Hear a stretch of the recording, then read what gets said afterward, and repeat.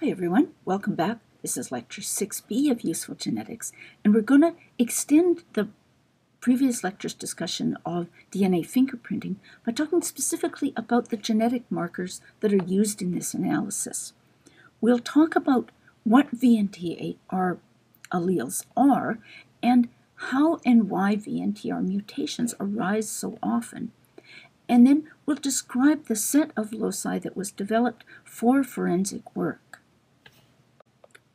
So, as we said, each VNTR marker, each place in the genome that's a VNTR marker, has many different alleles. They're highly polymorphic. And this situation exists because of the nature of VNTR loci. VNTR stands for Variable Number Tandem Repeat Loci. Loci are places on the genome. We'll unpack this backwards. They're repeats. They're short sequences present in multiple copies. As you see here, we've got 1, 2, 3, 4, 5 copies of the sequence GATA for this particular VNTR locus. They're repeats. They're tandem repeats. That means the copies are next to each other. They're not scattered around the genome. They're variable number tandem repeats because the number of repeats in each allele differs. So these are different alleles of this particular VNTR locus. And the alleles are characterized by how many different copies of the repeat there is. This is allele 9. There are 9 copies of the repeat present at this position in the chromosome. So this is a position in the chromosome, VNTR locus D16S539, is a place on the chromosome where some people have 5 copies of GATA, some have 3, some have 6 or 7 or 9 or other numbers.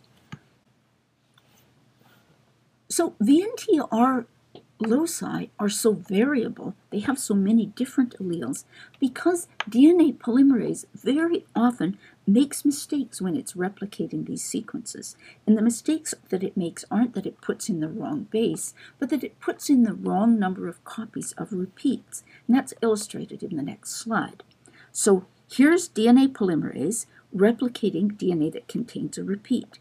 And I've illustrated the newly synthesized DNA in green, and the template DNA repeats are shown in blue. Now, surprisingly often, DNA polymerase kind of loses its grip on the template strand.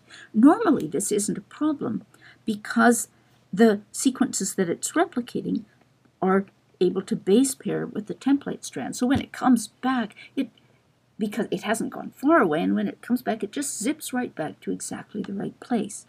But if the DNA contains repeats, short repeats like VNTR loci, it can come back at the wrong place in the string of repeats, as illustrated here.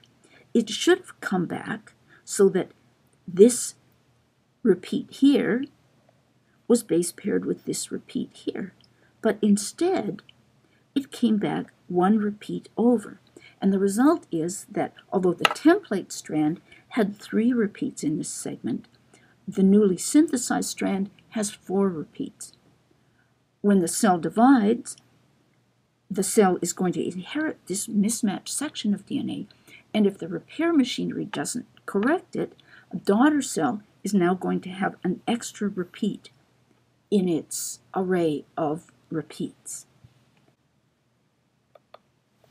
VNTR markers occur at thousands of places around the chromosomes, but a particular subset of 13 have been chosen for legal and forensic work, and this is called the CODIS set of VNTR markers. There's actually another set used in some countries. CODIS stands for Combined DNA Index System. And these particular VNTR loci were chosen because they have the following properties. They're highly polymorphic, not just in Europeans, but in most populations around the world. they're on different chromosomes.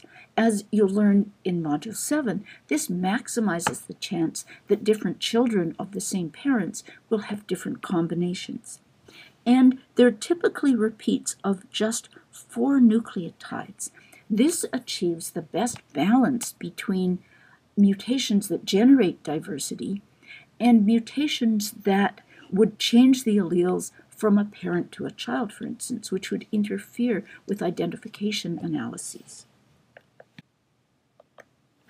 The frequency with which these markers change was addressed in one particular study. And what they found using the CODIS markers was that the frequency of changes in copy number was about 10 to the minus 3 per gamete per generation. So that's from parent to child. And this may seem like quite a small number. It's 1 in 1,000, but it's an enormous number compared to the rate of point mutations over the same period, which is about 10 to the minus 8. So this is 100,000 times faster mutation rate. Most of the mutations that occurred were a single repeat, a gain or a loss of one repeat, more commonly gains than losses. Longer alleles with more repeats, were more mutable because presumably they provide more opportunities for DNA polymerase to slip. And 4 times as many mutations occurred in the male parent as in the female parent. And this is consistent with what we know about the much larger number of DNA replications in the male germline. So here's a question. Think about a particular CODIS allele that was present in your grandfather. What's the probability that the allele that you inherited from your father, from your grandfather, has a different number of repeats because of mutation?